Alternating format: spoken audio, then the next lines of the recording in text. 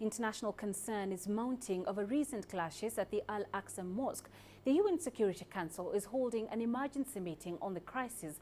Meanwhile, Muslim worshippers have been praying outside the mosque in protest against Israeli security measures. The trouble began with Israel's decision to install metal detectors at the holy building. Several people have been killed in protests against the increased security. Israeli forces have also clashed with Palestinians near Ramallah. Sweden, Egypt and France appealed to the UN Security Council to hold an emergency meeting on the matter.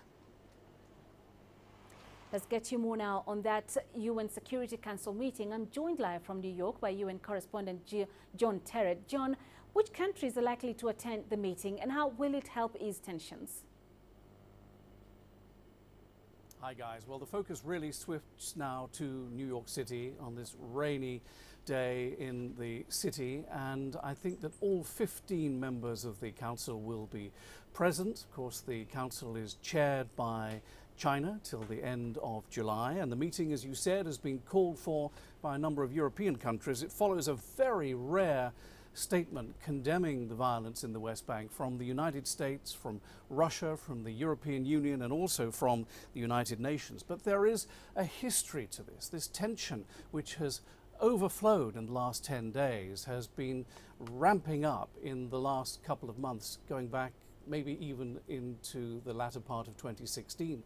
And the problem is the Israelis have been doing lots of tunneling and excavating and building work around the al-Aqsa Mosque, which is also known as the Temple Mount in Judaism and also the Noble Sanctuary in Islam. It is the third holiest site in all of Islam. And so that building work has really annoyed the Palestinians. And so when the television cameras went in and the airport-style security at the entrance to the al-Aqsa Mosque, they've always had those things at the entrance to the Temple Mount section of the complex, but it's new to have them at the al-Aqsa Mosque. Palestinians and the Muslims, that was like a red rag to a bull to them, and they fear that the Israelis are trying to somehow take over that complex somehow further down the road. So that's really the background to this meeting, which gets underway here in New York sometime in the next couple of hours. We don't know exactly when, and it might be a behind closed doors meeting. So where is the way out, John?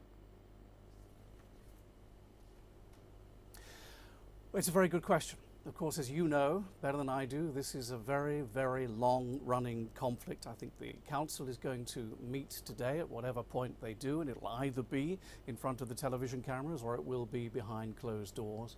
The problem is that whatever the Council says, it will most likely be ignored by the Israelis. They don't have a tremendous amount of respect for what the Security Council says when it comes to issues that they see are their own, and that is also vice versa. The Security Council and indeed the General Assembly doesn't much like many of the positions that the Israeli governments take when it comes to their own territory. I do think that that attack in Amman, Jordan on Sunday, in which 2 Jordanians were killed and 1 Israeli embassy worker was badly wounded, that may well have an influence on this. It may well put some pressure on Benjamin Netanyahu, who has, I think, rather been emboldened by his new relationship with Donald Trump. The two got on extremely well together when they met in Israel a couple of months ago, and Donald Trump did not get on well with the Palestinian President Mahmoud Abbas and his son-in-law Jared Kushner, who's been tasked with trying to bring peace to the Middle East, actually upset President Abbas very much with some of the things that he said.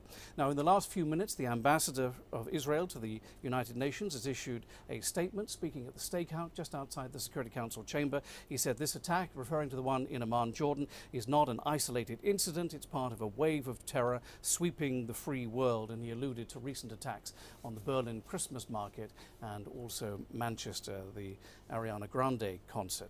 Now, what is the way out? Well, I think that eventually, and Netanyahu himself has already hinted this, that they may row back some of this security at the entrance to the al-Aqsa Mosque, depending on what they view as the security threat. And I think eventually the television cameras and certainly the airport-style security is likely to be removed. But it's a question really of how much more violence there is before that is even considered seriously by the Israeli government.